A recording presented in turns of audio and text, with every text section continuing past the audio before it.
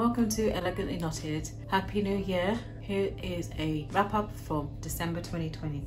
Can you believe it's over already? This year went slowly but fast, but happy to be in New Year. Let's hope it's better than last. Anyway, so I put over the one thing I did do that took up most of the month was completing a wall art. It was a gingerbread house. And that took a while for me to do, but it came out fairly good. It was a little bit bumpy, but when my dad came around for Christmas Day, he liked it so much he took it with him. So I don't have it for you to show. My intention last month was to try and complete some unfinished bracelets. So this is one of, apart from the wall art, this was another one. A little bit of a Christmassy theme with the red and green. And it was a crisscross, and I put the pattern numbers as well over the top. So this was using button closure, and I left a gap for a buttonhole instead of having a loop. So this basically was done by missing off stitches, and basically you have edges within the bracelet itself, and that ends up with being a nice neat buttonhole. So I think buttons are so much easier to fasten and unfasten than ties are.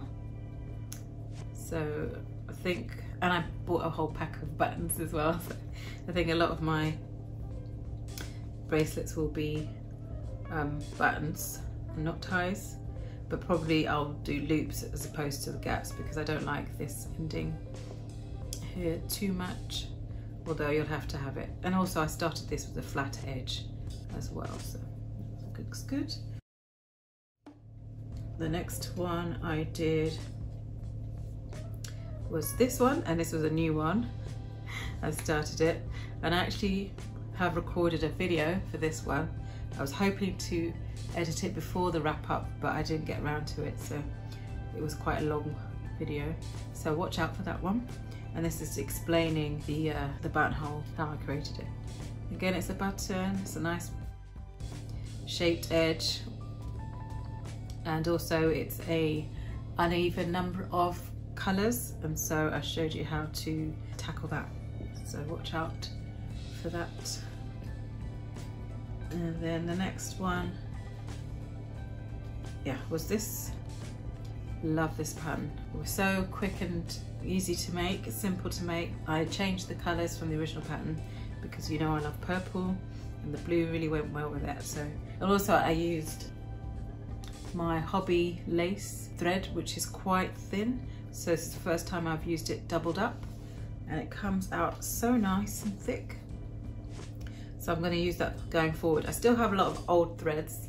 If you look at my organizing threads video, you can see how much I still have to use up, and that hasn't gone down so much, but I'm loving this combination of colors, and using the thread doubled makes it really good. And again, I've got my button closure with the loop end. And because I didn't know how much to cut, I cut much to excess, and so I had a lot of thread left over, so I made 2 keychains with the excess. For this pattern, I'll put over top, but for this pattern it also required another colour, which was yellow, so I added that to it. And because I had so much yellow left over as well, but I had finished off the purple for that point, I just did a short one. I'm not happy with this end. I should have made it like this one, but I cut it off too soon, so I couldn't really tidy that up. But again, these are nice keychains. I'm loving the look. And then my last keychain, which is for my sister's birthday. She hasn't got it yet, so it's a belated present now. But she loves bumblebees because she supports Man United, and that's their mascot, and that's football or soccer. And yeah, so I do this 2-in-1 pattern. So the background is from one pattern, which was just a honeycomb type look, and then this bee.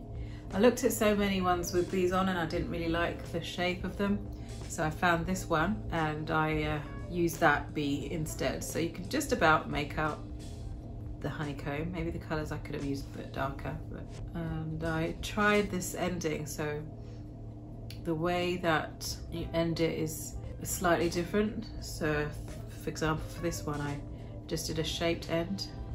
This one was tying it flat, but it's the way that you pick the threads to make it look flat, because I've tried that before and it never worked very well. And although it worked okay, it's not really centered, so I need to perfect that. But yeah, liking this. That's what it looks like from the back.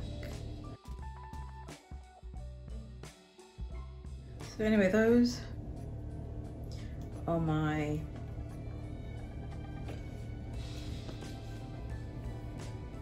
bracelets for December. Not that many. Again, +1. 7. I think that's my lowest count, but I'm happy with them. This month I start a new job, finally, after 6 months.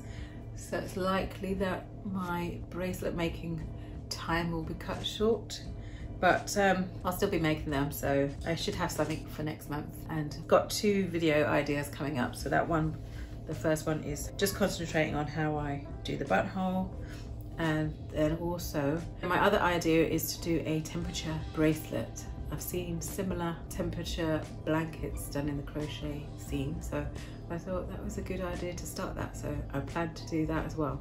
So watch this space. I hope you enjoyed this video. If you did, please do like, and if you haven't subscribed already, please do subscribe, and I'll see you next time for another one. Take care. Bye.